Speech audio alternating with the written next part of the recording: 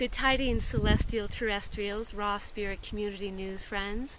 This is Happy Oasis, almost at the summit of Mount Shasta behind me, with a very special guest, Michael Shields, beaming in via Skype from Sedona, Arizona. Michael, good afternoon. Hi, how are you? I am fabulous. I'd like to give you a high five for meeting me on top of the mountain. What are some of your major contributions? Who is Michael Shields? I know you've been a fan of the Raw Spirit Festival. You're the founder of the New Earth Society. And tell us, I know it's an incredible band. You're a phenomenal musician. And I also know there's a lot more to this band, to your movement, and to you. So if you would please enlighten us. Well, essentially, I would define myself as something of a messenger, and music and my voice and guitar in particular have been my medium for most of my life. I've had a lot of other ways of spreading that word, and most of that word is about consciousness, community, vitality, and the various things that are really intrinsic to bringing a quality of life and hopefully the constructs of a next society. So my current project is Earth and the Next Society, which is a rock band essentially with a consciousness message. And the two things kind of blend rather naturally. So they're really an expression of what's in the hearts of people. You know, I often tell people, we're Earth and the Next Society, and so are you. So really, you know, asking me who I am is really more of a reflection of who it is that I'm speaking to, because as a messenger, I'm really just delivering a word that's designed to awaken and empower people as to who they are. And what is what that their word? purpose and intention of being here is. That's the role of a messenger. So, kind of in a nutshell. I'm sorry? And what is that word? You said the word. You mean Well, the that expression word of...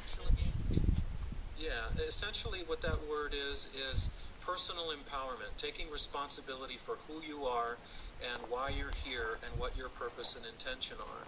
You know, it's a clear that a lot of things are in flux right now. There's a shift going on. There's a lot of things happening on the planet, and each of us has to assume a role in being stewards of that process. And my message and the message of Earth and the Next Society is that of empowering people to find and inspire from within the things that they need to activate and their purpose and intention, and for them to step forward and assume that role in society. That's the reason why it's called Earth and the Next Society, is because, again, it's about people assuming those roles in the society, not so much about the personal kind of narcissistic trip about, you know, where am I and where am I going, and it's all about me, you know, either as a person and an individual, but more, where do I fit into society, and where do I participate to create the harmony that we need to see on the planet. And obviously that role extends itself into a wide array of areas, specifically raw foods being one of the things that I've seen really being used as a catalyst of awakening in a lot of people.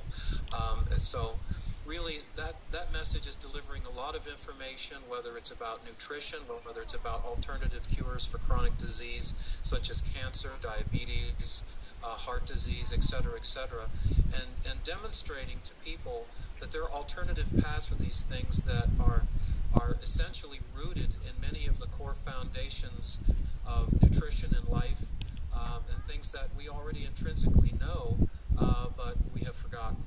And essentially, the idea is to awaken people to that information that's dormant within them, to make that expression and understanding.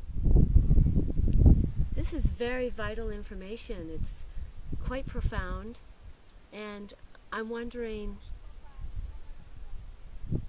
in the context of all this, on a personal note, what is your healthiest habit? The reason why I'm asking is because you seem to have an unusual insight, a vast vision, and also exude a lot of energy.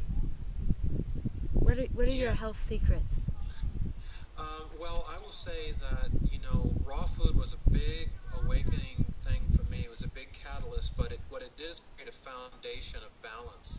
So everything for me is about balance. I find balance in all areas in life. So, the particular habits that I have really are rooted in creating balance in all the things that I do, whether that balance has to do with nutrition, mental well-being, emotional well-being.